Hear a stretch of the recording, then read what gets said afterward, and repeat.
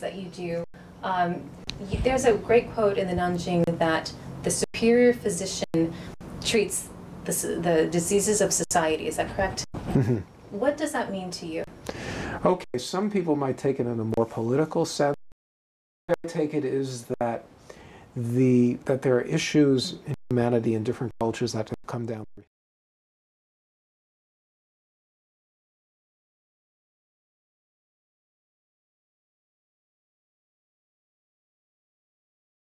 history. And if you do a historical study of medicine, which is fascinating, medical anthropology, you see that different eras had different challenges to human life. Many of them were environmental, many of them were the result of war, disease, famine, poverty.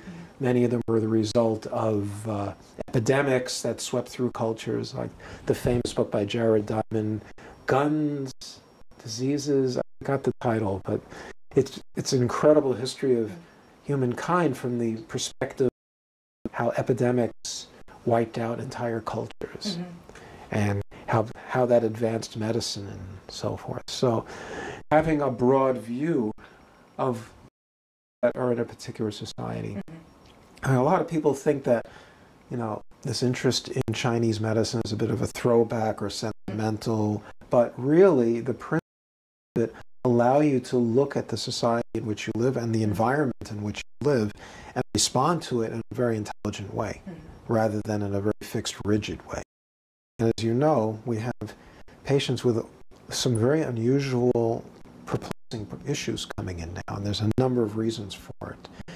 Some of them are the loss of the internal microflora in the gut and the system, overuse of medications, the incredible emotional stress, and to me one of the main factors is the incredible anti-intuitive living that people have. And as former students, we all know you have to be at school at your desk at a certain time, meanwhile you're not even woken up yet. And they've done studies at high schools that shows that the average teenager's cognitive functions don't really kick until 10 a.m., but they're in school at 8 a.m. The first 2 hours are wasted. And how that affects digestive, bowel function, when to be active, when not to be active. Everything's counterintuitive. Most people's jobs work against nature. A woman's cycle, she should be more active at certain times of the month, less active other times of the month. All these things impact health. So as the Confucianist philosophical of Chinese culture 2,000 years ago taught people how to live a healthy life, our society seems to impose a very non-healthy regimen on people in the working environment. So, scholastic environment. None worse than the medical profession, where you're forced to work 36-hour shifts, be up all night, and they've been finding that the amount of medical accidents and mistakes as a result of is very high. I imagine. And many doctors really get beaten up in medical school. Is that really the right message we want to give aspiring physicians and nurses, that you have to sacrifice your health in order to take care of other people's health? It's absurd. That's interesting. I actually found one of the sources of that. One of the teachers of Western medicine in the 19th century was William Osler, who actually had an juncture very early on. He was one of the first Western doctors to be interested.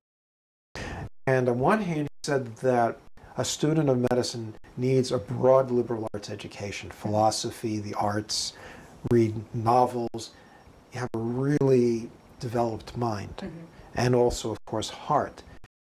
And he also said that physicians should sacrifice their health for their patients. So that's where from. Unfortunately, that idea survived. Right. The idea of the broad education did not. And I think it's even impacting our profession in Chinese medicine. Yes. Because medicine is culture. It's not just science. It is an art and it's culture. Yes.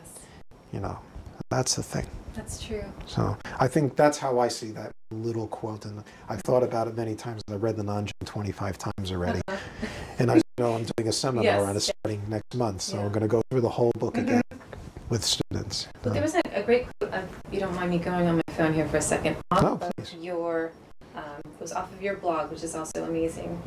Well, thank you. It's going to be a full website soon. Oh, good. Z'evRosenberg.com. I have someone working on it. Oh, wonderful.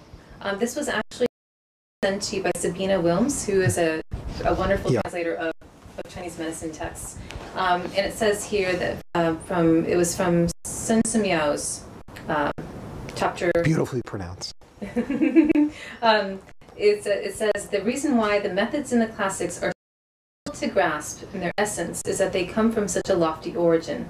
Only those who apply their heart with sublime subtlety can even begin to talk about this. In all cases, when you treat disease as an eminent physician, you must quiet your shen, fix your attention, you must be free of wants and desires, and you must be full of great compassion, and you must sentient beings indiscriminately from their suffering. Beautiful. Yeah. So going back to this, how do we, in our culture, practice that way? Well, Chinese is a lot about self-cultivation, not for just ourselves, but the people we work with. And again, we're not trying to force a lifestyle or religion or anything on people, but we do have to let them know if they're self-perpetuating that it can be helped. You know, instead of educating people for things like anxiety, work through the knots that are causing the anxiety and how people can open up to it. Yeah. And that's just an example of many. But the physician definitely has to have self-cultivation, because we have to because we're not relying on instruments like EKGs and blood tests. We're relying on what we see, what we hear, what we feel, what we palpate. All that is where we get it. Our vision is where we get our diagnostic information. That's the hallmark. That's what differentiates natural medicine from modern biomedicine or technological medicine. Not that it's good or bad, but the technological medicine is so ubiquitous in our society that it's almost in our own profession. A lot of people believe in what they're doing because they're trying to get the technological medicine rather than take the medicine that we have with its benefits, its limitations, and use it as it is. Right. You know? So how do you, I know that we've talked before about there's this push that I have felt professionally, and I'm sure to become more into Western medicine. And what do you think is the compromise? Is there compromise, or? I don't think there is any reason for compromise. What got us here in the mountains and from demand within society, you know, going back 40 years, I started in my teens getting interested from the East. It was a desire of people to live more naturally and to have more natural cure, right? And even in terms of Western medicine, I mean, when I was a little kid, the doctor made house calls, and the physician who I grew up with, I saw him all the way up to my teens. You went to his, like my, you know, he either lived downstairs was his office. You know, it was much more decentralized than it is now. Some of it is, again, as we're speaking about the diseases of society, one of the diseases is this over of everything, you know, big, right? So I think one of the things that draws people to Chinese and other alternative forms of medicine confuse techniques, right?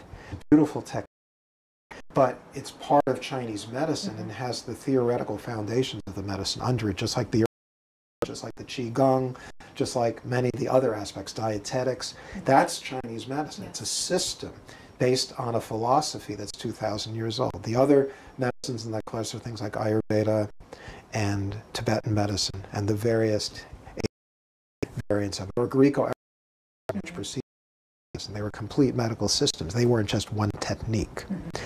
So if we look at acupuncture, I never of licensed acupuncture because we do a lot. That's number one. And that's not to say if someone specializes in acupuncture. If you get deep into the classical practice, you can do incredible things, treat internal diseases. And the Neijing is an incredible complex study. And what they saw about the human body in terms of channel pathways was just amazing.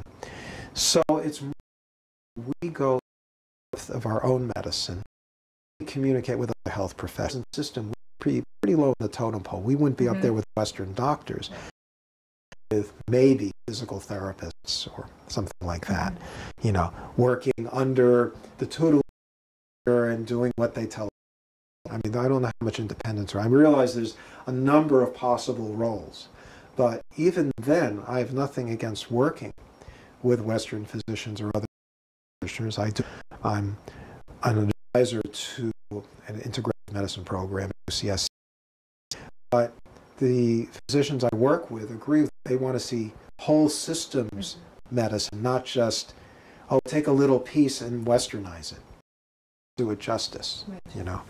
And I think we've been too quick to try to neurological puncture. I think neuroscience is, but it's a young science, and we just try to pin Chinese medicine down a neuroscientific view of it. It's going to be big mistakes, and it's not going to be accurate. It's going to. I think Chinese medicine is faster than your model. Or a pharmacological model of herbs. They're never going to be able to recreate the system of combining the herbs together that has been perfected over literally 2,000 years. You know, so that's the problem. If you put the cart before the horse, let Chinese medicine as an independent profession here first, then the interactions will make much more sense. You know, and then I'm all supportive of it. But right now, it's like, I always use the child bride metaphor. The bride is still too young to go to the altar. That's a great way to put it. You know? And also by over-educating us in Western medicine, under-educating us in Chinese medicine defeats the whole purpose. Yes. So I realize it's a value judgment, but it's okay. I make a value judgment. Well, I think for myself, my personal experience when I went to acupuncture school, the master's program, I was in Chinese medicine. I already had a Western background. We already grew up. Even the medical terms in a different. You have to change. You have to think. That's the whole. And I tried to get this across. Very few people get this. It's a way of thinking. It's a logical system, and you have to constantly be practicing it to get it. Yes. You know. So otherwise, you just fall back into society's regular mode, and that's the problem. Yeah, it's easier, but it also does. Autoimmune diseases as well. Autoimmune. Yes. So how does Chinese medicine view autoimmune disease?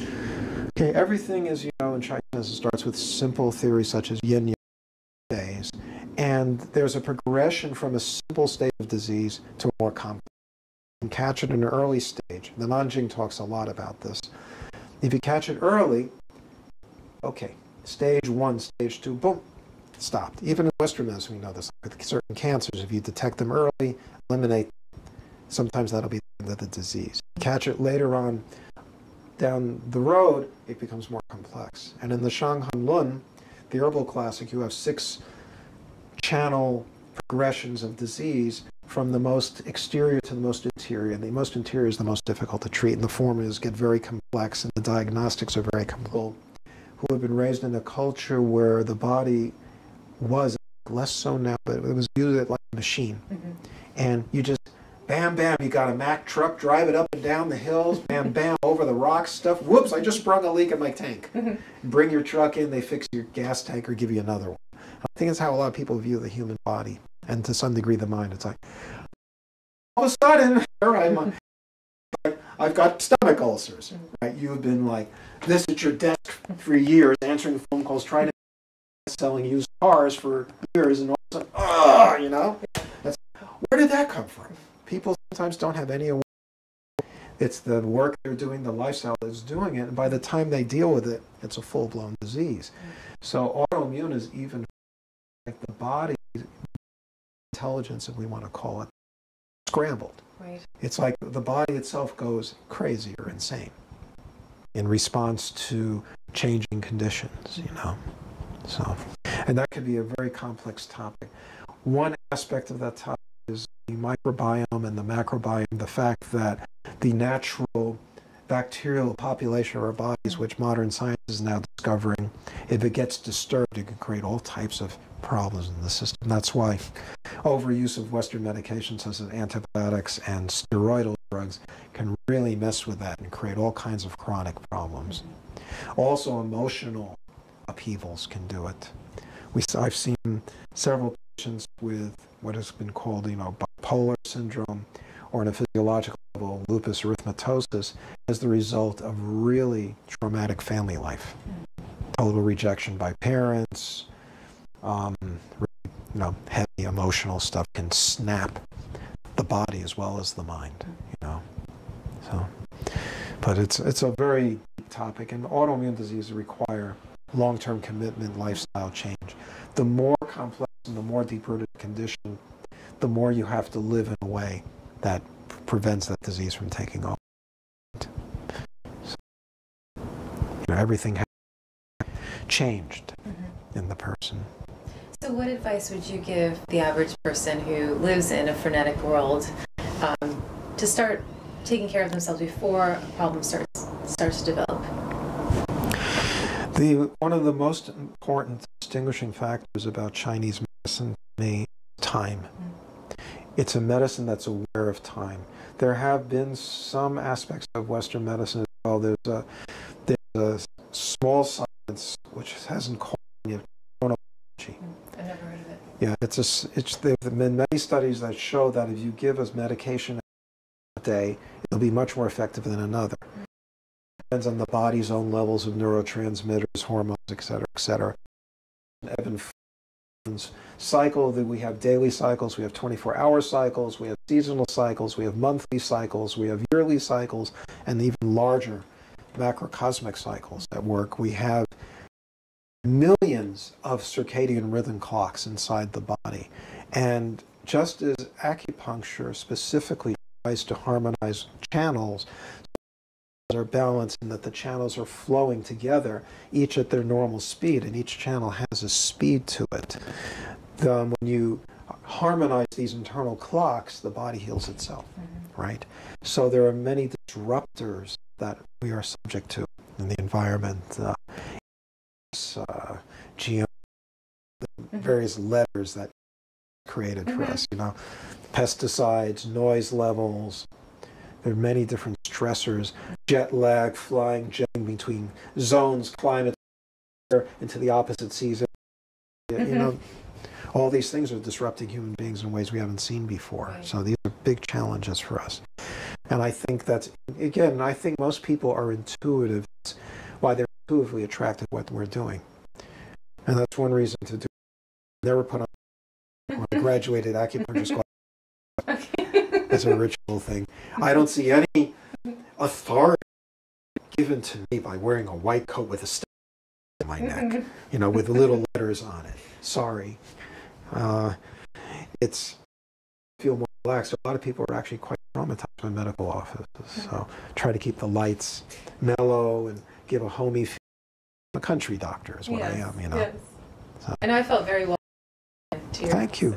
We tried to. Okay. So you're talking about the one of the all the autoimmune diseases that are coming up is this kind of the microorganisms are out of whack in our bodies and in the environment as well. So what is there anything? That's a big issue. Is there anything that the average person can do that you would advise to do in terms of their diet that can start to counteract that? As organic, natural, and local as possible. Okay. That's the first thing. Now, I've seen so many diet fads come up since. It's like unbelievable. Right. I started studying with a teacher of macrobiotics when I was 16, 17. And that's basically how I've practiced. My knowledge base expanded a lot through Chinese medicine. That's where macrobiotics came from. But, whole grains, vegetables, what today is called a plant-based diet. And some fish. I do eat some fish, some egg.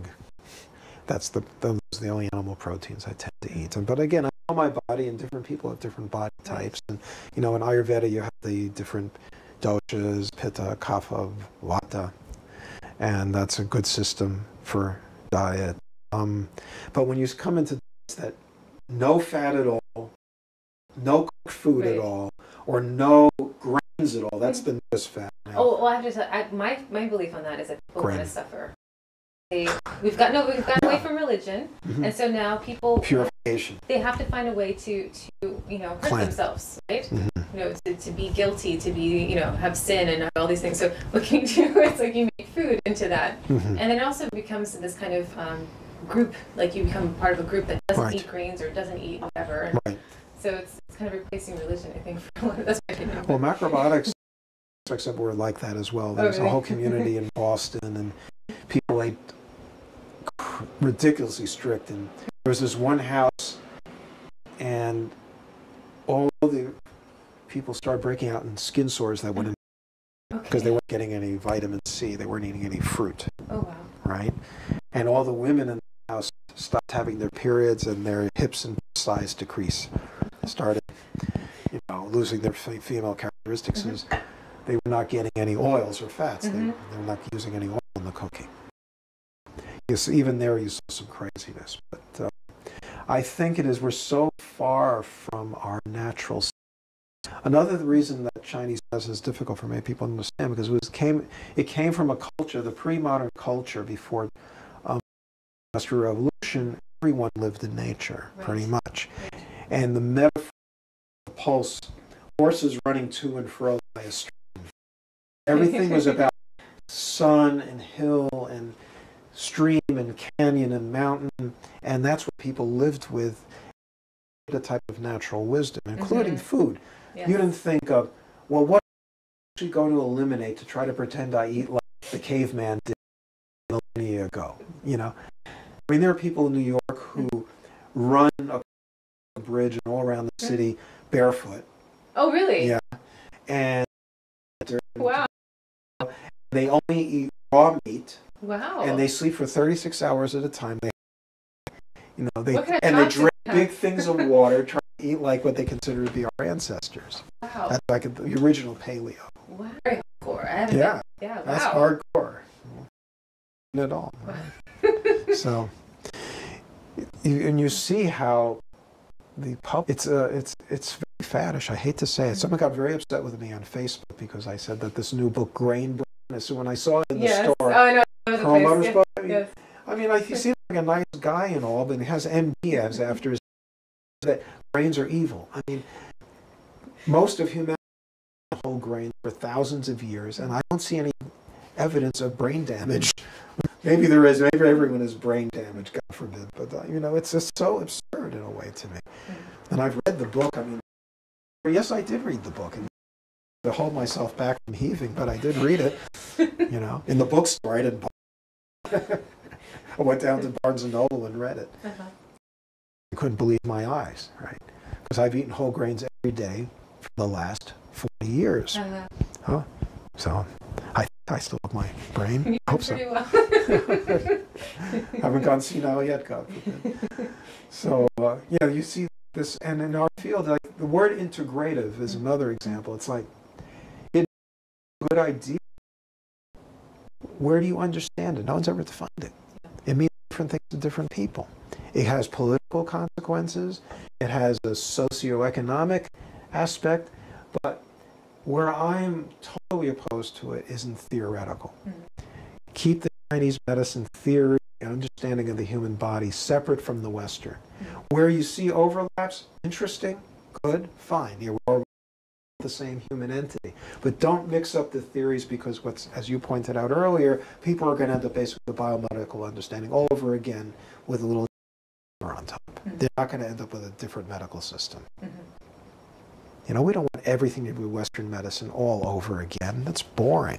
It happened to the osteopaths. They started a really independent way of looking at a human being. And there's still some people who practice cranial or up ledger students who have a very unique view of the body, which is very valuable, and you get them to a very powerful effect. But then you have other osteopaths who are just basically physicians who prescribe drugs for musculoskeletal disorders. Yeah. Is that the price we're going to have to pay? Can't pay the price. Yeah.